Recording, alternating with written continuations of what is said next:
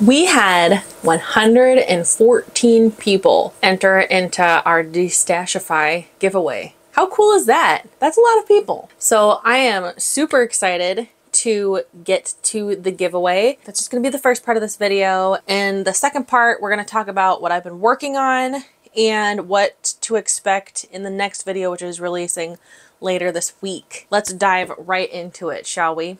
I'm just happy to be here. I hope you're happy to be here. The last video that I released, we did a deep dive into the website called Destashify. Now this site allows you to buy and sell things from your stash. Think fabric, patterns. If you're into crocheting and knitting, there's yarn. You can even sell machines on there, which I think is really neat and could be a really great place for people to sell their machines to, you know, someone who they know is going to enjoy it because it's other crafters that are on that site. If you would like to see that video where we talk about Destashify and everything, I will link that in the description box below. But let's go ahead and find out who won. Right? So I have my laptop here. I have not done the giveaway yet. So what I'm going to do is I am going to do a screen recording on my computer so you can actually see who wins. So let me just get this pulled up here. So I am recording the screen now and we are going to click. It's kind of like the Wheel of Fortune. So it's a big wheel. So I'm going to go ahead and click and we're going to get our winner. I am going to put something over the person's most of their email because I don't want scammers to be emailing them. So we'll do that here real quick. Here we go. And the winner is... All right, there we have it. Awesome, congratulations. And I will be emailing you later today about winning the giveaway. So that's very exciting. Congratulations. This was so much fun to do, you guys. I cannot express to you how much fun I had kind of hosting this giveaway and getting to do it. This is definitely something I want to do on a regular basis because I really enjoy giving gifts. I think it's like my love language or something. But I just think it's super fun and it helps us become more of a community. It's not just, you know, I'm just someone on your phone screen or computer screen that's, you know, just talking and then we disconnect and then that's it. There's no conversation. There's nothing going on between us. And I really want this to become, at least my vision for this channel and kind of what I want it to become is really a community and not only me and you talking, but I would love for the different people that watch my channel to come together also and to learn to encourage each other and to, you know, just help each other out and ask each other questions and things like that. And I just, that's kind of my big picture vision is for it to become really a community. And that's why I really enjoy our Facebook group that we have.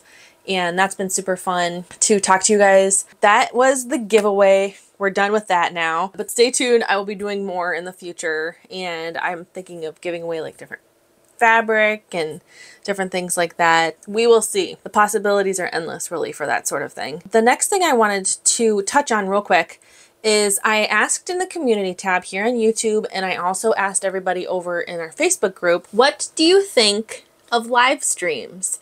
And I got some very interesting replies. Totally valid. I agree with most of you. So what kind of the overarching theme was, I'm not a fan of them because the person takes, you know, 10 minutes to, they feel like they need to say hi to every single person that's in there. Oh, hi, where are you from? Hi. For me personally, when I've watched lives, because I do enjoy watching lives because I enjoy that connection with the creator and being able to type in a question or something and they can answer.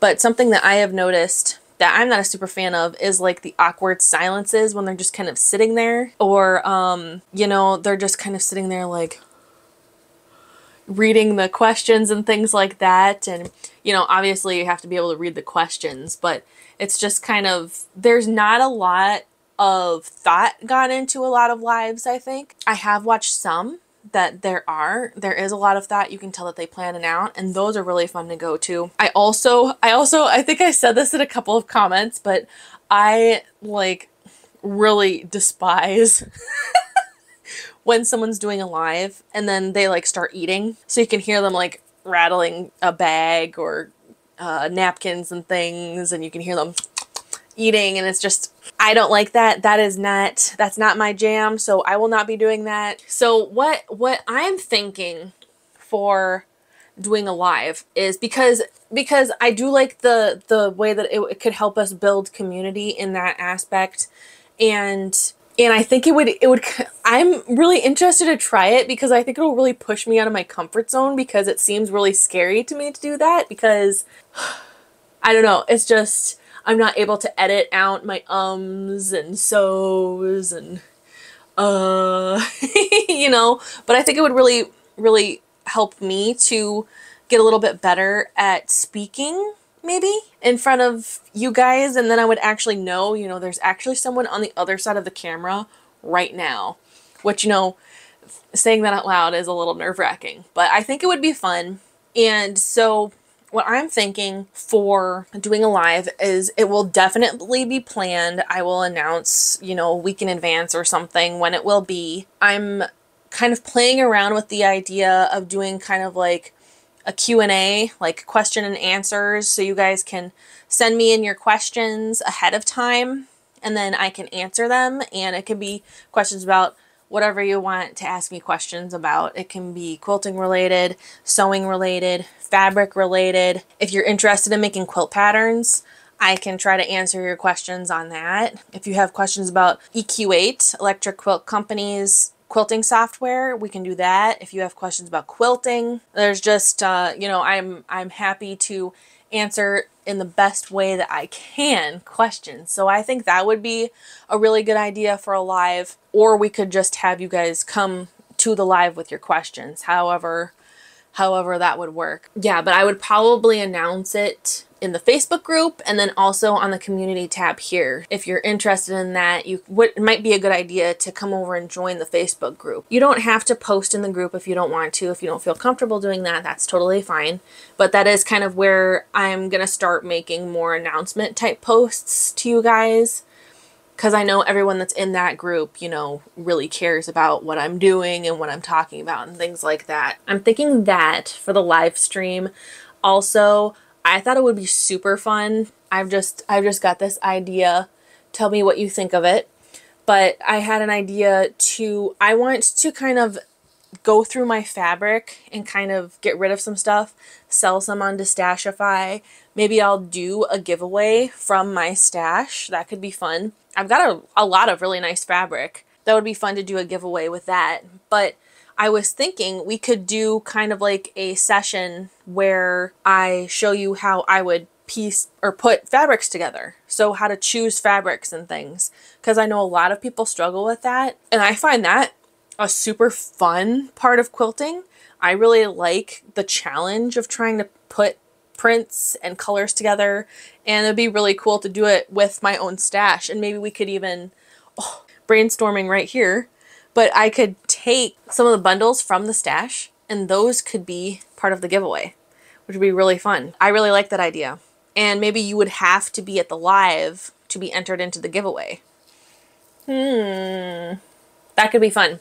That could be fun. It's just an idea. Like I said, I think it would be really fun to do them, to build that community. I would be respectful of your time. I wouldn't do like a super long live. I know that can just be kind of like, okay, keep going, keep going. When is this gonna end? I have somewhere to be. I've got stuff to do.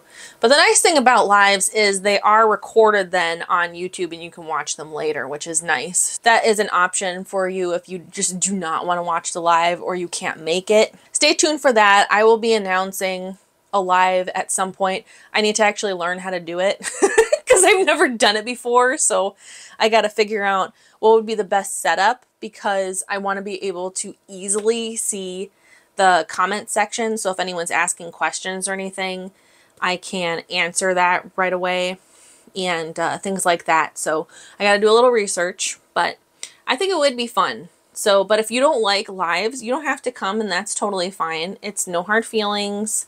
I totally get it. I know I know what you mean, but I'm gonna really try not to be boring or just kind of ignoring anyone. I don't know if a lot of YouTubers that do live streams, especially in like the sewing quilting realm, I don't know if they're really big YouTube consumers. What I mean by that is I don't know how much YouTube that they actually watch, you know, because you would kind of think that they would be a little bit more aware of, you know, well, nobody likes to sit through 10 minutes of hello, hi, hey, hi. That's kind of what I wonder, if those people that are just completely oblivious to that being annoying, I'm guessing they probably don't actually consume much YouTube content. On the other hand, like, YouTube is like my entertainment. I watch and listen to YouTube a lot. During the day when I'm working, when I'm getting ready to go to sleep, I like to listen to different YouTubers that do like really relaxing content. I just really enjoy YouTube as a platform. I think it's really cool and super fun. But anyways, that was a slight tangent. So that is something that will be coming up soon. I also wanted to let you guys know that I am working on currently getting the patchwork alphabet quilt pattern done. So it's probably been a couple of months ago now. We made a mini wall hanging quilt. Here it's over on my wall. The Sew wall hanging quilt. It's so beautiful. I love it so much. And at the end of that video, I asked you guys if you would be interested in a quilt pattern that had the full alphabet. And I got a lot of comments saying that, yes, please make a full alphabet. I have been working on that, designing the different letters and stuff. It's been a little tricky because I'm trying to only use either squares or half square triangles. So some of the letters have been a little tricky trying to figure out. And I kind of want all of the letters to kind of look like they go together. So you can pick whatever letters you want and create a wall hanging or quilt with those letters. Last night I actually just finished making the letters. They look really cool. I'm super excited. So now I have to sit down and write out the instructions for each letter, because I want it to be super understandable. So even if a beginner picks up the pattern, they'll be able to use it. That's something that I really like to do with my quilt patterns. That's what I am working on behind the scenes with quilt patterns. That should be coming out fairly soon, and I'm very excited about that. It's a labor of love, but it's been really fun. And I'm really excited to see what people create with it, because I think there's like so many options. And then last but certainly not least, you guys know that I started seam ripping the stitches out of my Cozy Picnic quilt. Cozy Picnic is a quilt pattern that I designed, and I attempted to quilt it probably about a month ago, maybe a little bit over a month, but I attempted to quilt it and it turned out terrible. If you want to see the video for that, that will be linked in the description box below. Yeah, I just did a terrible job at quilting, and I was very upset about it, which is okay. It's okay to be upset with a mistake, but I did not let it, you know, completely defeat me, and I'm not just putting the quilt away. I had several people be like, well, just donate the quilt and be done with it. And I was like, no. I'm not going to do that.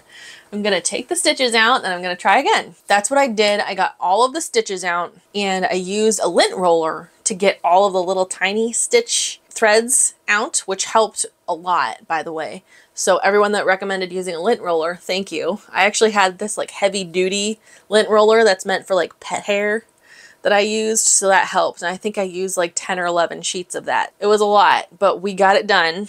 And so now the last step I actually have the quilt here. Now the quilt has all the little holes from those stitches.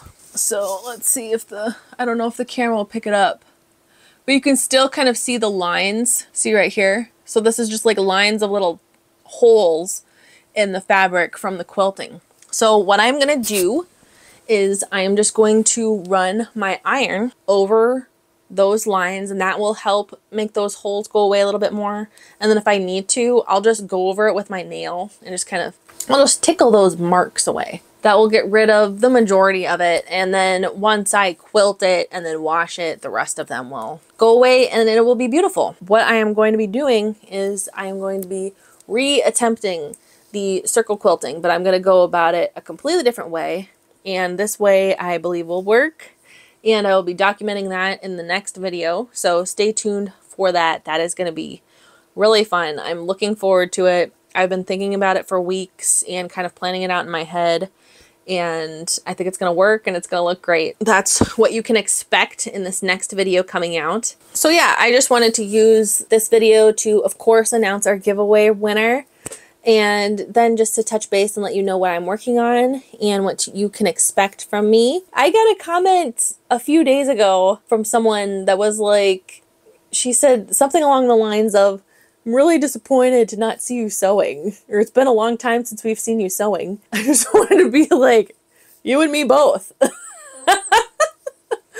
Trying to do this whole YouTube thing, especially trying to, you know, really jump into it basically full time, is very, very time consuming and really shocking how much is not done behind the sewing machine, right? I wish I could just sew all day and that just be it and that be my life, and that would be great. But unfortunately, it is not. Especially since I'm also wanting to design quilts and things. That takes a lot of brain power and working behind the computer and things like that. But I just thought, I'd mention that, you know, it's not, I wish I could just be sewing all day long. But a lot of these big quilting YouTubers, that's not what they're doing all day long. All day long, they're working behind the scenes. And I know for a fact, a lot of them aren't even coming up with their own tutorials. They have someone else coming up with the tutorials and then they just teach them. So that is what it's like to be a quilting YouTuber. And I'm doing this all by myself. So I don't have any help. I'm just doing it all on my own. I'm doing all my own editing and designing and all that stuff. Anyways, that was a little tangent, but if you have any questions or any comments you would like to share, please leave them in the comments below. If you have opinions about me doing live streams or suggestions, let me hear them. I'm an open book. I'm happy to hear whatever you have to say. Oh, and I wanted to mention too, I'm wanting to do live streams also, because YouTube suggests that you do live streams. So I think it might help me grow my channel a little bit to do the live streams.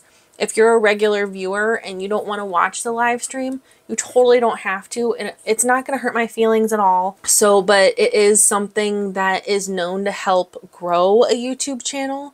And that's what I'm trying to do, because I'm trying to really make this a legitimate business. And to make it work, I'm going to try it, see how it goes. If it doesn't work, well, lesson learned. I just wanted to mention that real quick. I hope you guys have a great rest of your day, and I look forward to talking to you later this week. All right? Have a great rest of your day, okay? Bye.